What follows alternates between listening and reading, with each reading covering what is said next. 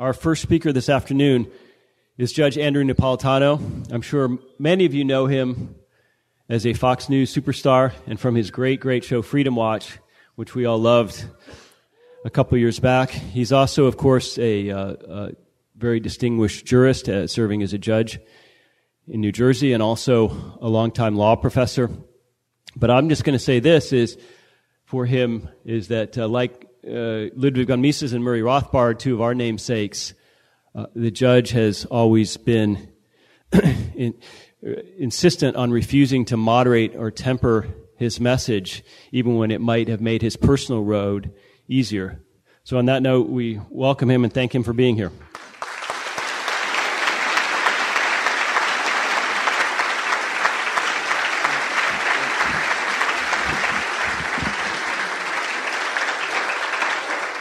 Thank you, my dear friend. Sometimes I don't even realize how my reputation has sunk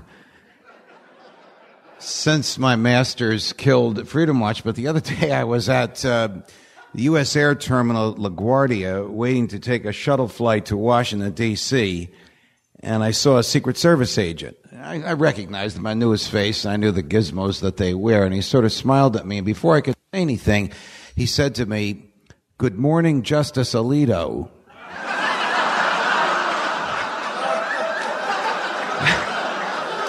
Before I could respond, a voice behind me goes, "That's not Justice Alito. That's the other Italian judge from Jersey, the one that works for Fox." And then the same voice says to the Secret Service, and let me tell you, it's a long road from Fox News to the Supreme Court of the United States. Well, what did I do to deserve this? I turn around, and it's Leon Panetta. It's amazing the people you meet in this business. Gives me a big hug and kiss, and I said to him, "What are you doing with Secret Service agents? You're out of office." He goes, "Oh, I'm on a sort of a goodwill hospitality tour for the military." I said, "Bull blank. You're selling your books." He goes, "You're right. Don't tell anybody." All right, I'm obviously here to talk about more serious event. Well, I'll tell you another crazy story. It is unusual the people you meet in my line of work, but the most unusual was Benjamin Netanyahu, who I had met many times over the monitors. The first time I met him was in a hallway of Fox, just by coincidence. I didn't know he was going to be there, and he wasn't expecting me. So I go to embrace him, and the Mossad pushes us apart. And he says to them, no, let him say hello. Now, you'll know when this was by what he says to me. "Judge Napolitano, so nice to meet you in person. This is what the Jewish people want to know." What's he going to ask me? "Is Michael Jackson innocent or is he guilty?"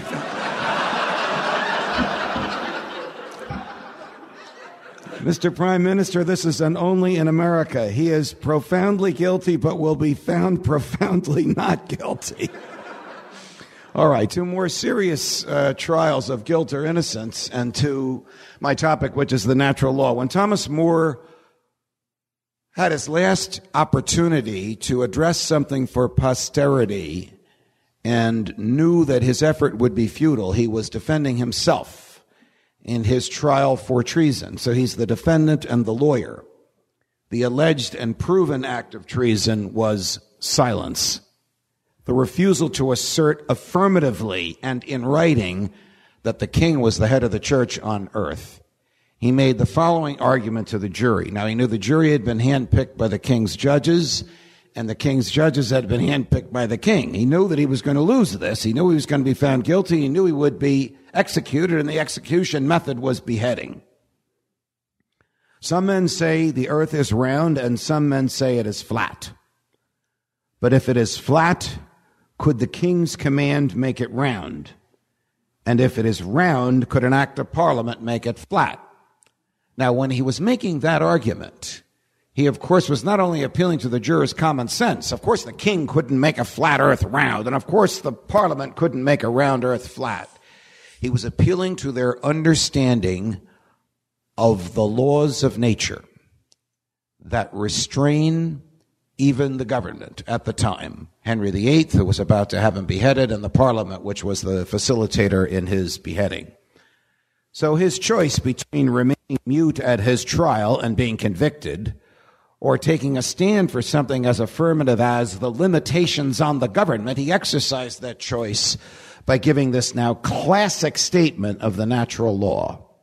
Fast forward to the present day. When Moore said that, this was not a novel argument. He is not the originator of the argument of the natural law. The modern day, it's 800 years ago, but the modern day originator is St. Thomas Aquinas, still the best explainer of the natural law. But John Locke picked up on this, and Thomas Jefferson picked up on it when he wrote the Declaration of Independence, and James Madison picked up on it when he was the scrivener for the Constitution.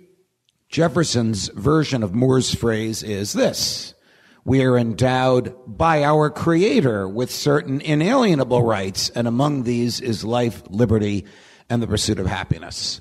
So if Jefferson's correct, if this isn't just some musing, and by the way, the Declaration of Independence is a statute enacted by the Congress. If you go to the first book of the U.S. Code and go to the first page, you'll see there the Declaration of Independence. Probably the most violated statute by the government that we have, even though it's the first and the oldest. But it articulates the view that our rights come from our humanity. What are these rights that come from our humanity? And if they come from our humanity, how can the government trample them? Well, the concept of natural rights articulated by Aquinas is this, that there are areas of human behavior for which we do not need a government permission slip in order to make free choices in those areas. So things like the freedom to develop your personality. I told O'Reilly he should be grateful for that freedom.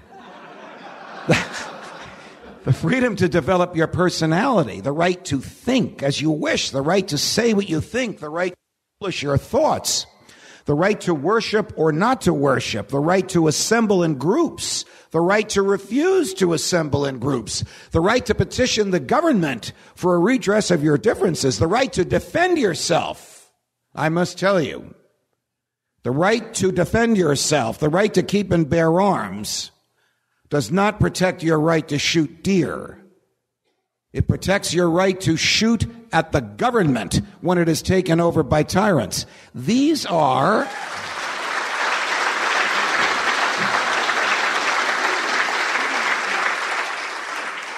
the quintessential American right. I'm going down the Bill of Rights.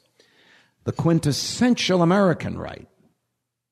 The right to be left alone. Codified in the Fourth Amendment. Today called the right to privacy. Codified in the Fourth Amendment. We all know what has happened to privacy. Let's see. How many of us have these in your pocket? Keep it on. I want the NSA and the president to hear everything I'm telling you. Now, I started by saying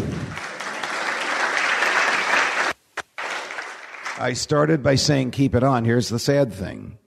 It doesn't have to be on for them to listen to us. When I used to say this about BlackBerries and iPhones a couple of years ago, people would say, oh, there he goes again. He's off his meds. He's hanging out with Lou Rockwell too much.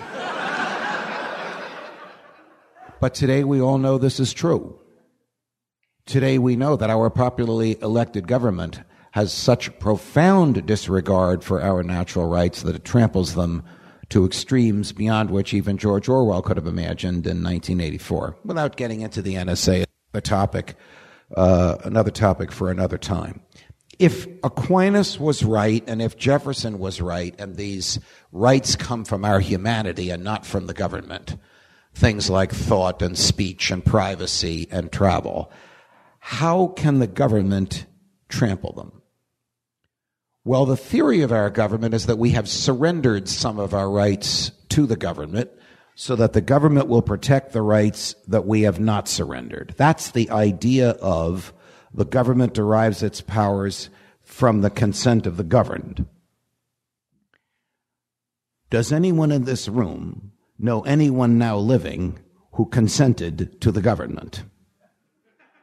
Well, the answer is no. It's inconceivable that anybody still living was around when the Constitution was enacted and consented to it. So right off the bat, the idea that the government derives its powers from the consent of the governed is like government itself, a fiction. The fiction is that we have consented to the surrender of our rights.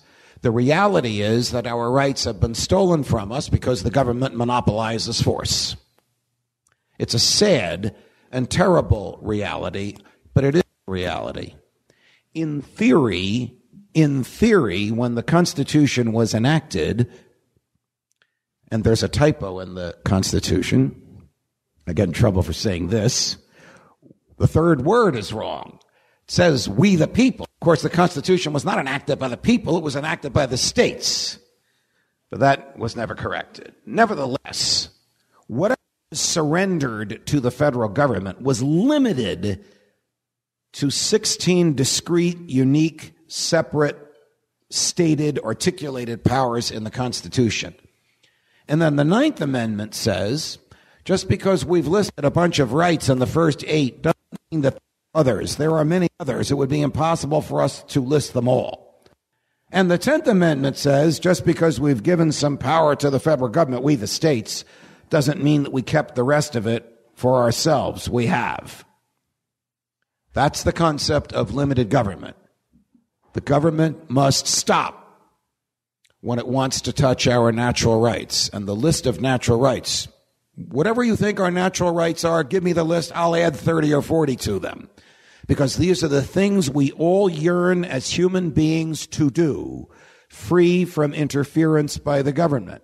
If they belong to us as human beings, like my fingers belong to me, then they cannot be taken away by majority vote. They cannot be taken away by legislation. They cannot be taken away by the command of the executive. They can only be taken away if I give them up myself.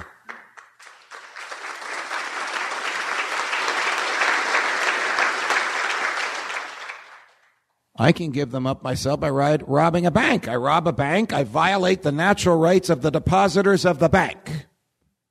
I can then be prosecuted and have my freedom of movement taken away. So I have surrendered my natural rights when I gambled that I could get away with that loot from the bank. I could also sign a contract in which I give away some of my natural rights, and I've done that with my bosses at Fox. Theoretically, I'm supposed to say only what they want me to say. In return, they send me a check every week. You know, the checks keep coming, even though I obviously don't always say everything they want me to say. So you can voluntarily surrender your own natural rights for whatever good you choose to surrender them for. But you can't surrender somebody else's natural rights, because natural rights are owned by individuals, by persons, not collectively, not by groups, not by the government, but by individuals. That is at least the theory of the Declaration of Independence and the theory of the Constitution, and was at least the theory of the framers, the founding generation of the United States of America. Regrettably, it is no longer the theory today. And this assault on natural rights began immediately. In the presidency of John Adams, the government suddenly had this bizarre fear of the French. I know this sounds incongruous today, but the country was afraid of the French. So they enacted the Alien and Sedition Acts, which basically said, if you want to become a citizen here, come. If you own an acre of land, you can become a citizen immediately, except if you're French. You have to wait 14 years. By the way, if you criticize the president, the government, the Congress, or the courts, you can go to jail for 2 years. Well, how could the same generation that wrote Congress shall make no law abridging the freedom of speech, in some cases the very same human beings who wrote that, in fact, abridge the freedom of speech? Because the world looks very different when you're on the outside trying to acquire power than when you have power and you've forgotten about those promises you made to get there. in this room, after I finish, is the Thomas Jefferson of our day, who never forgot his promises.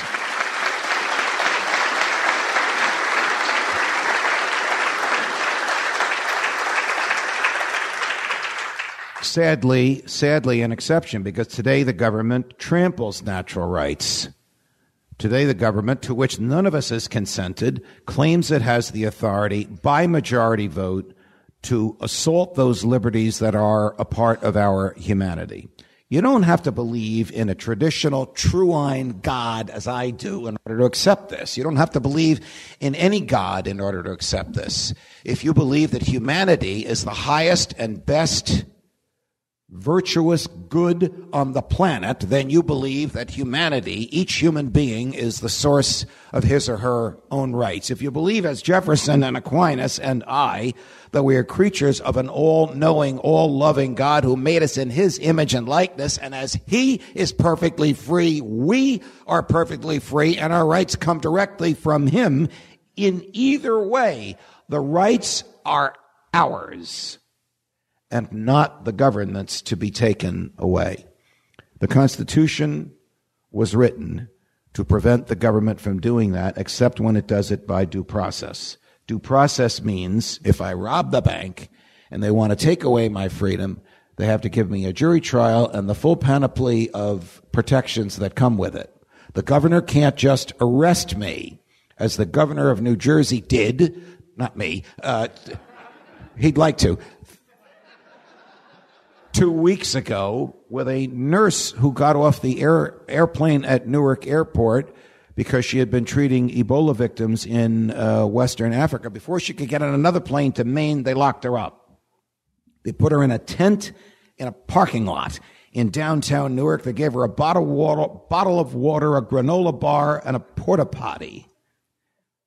If she had been charged with murder and had been lodged in the Essex County Jail a mile away, she would have had better creature comforts and a more secure environment than a parking lot tent in downtown Newark. And I made the argument that the governor of New Jersey has flipped natural rights. You see, natural rights, you can summarize them in 3 words. 4 words. The presumption of liberty. The presumption of liberty. Meaning we are self-directed. We make our own choices. It is not our obligation, as New Jersey claimed was the case for the nurse, to prove we are unworthy of incarceration. It is the government's profound, unique obligation to prove that we are worthy of incarceration, and it must do so before a jury of our peers. An imperfect system, but the best system that we can come up with.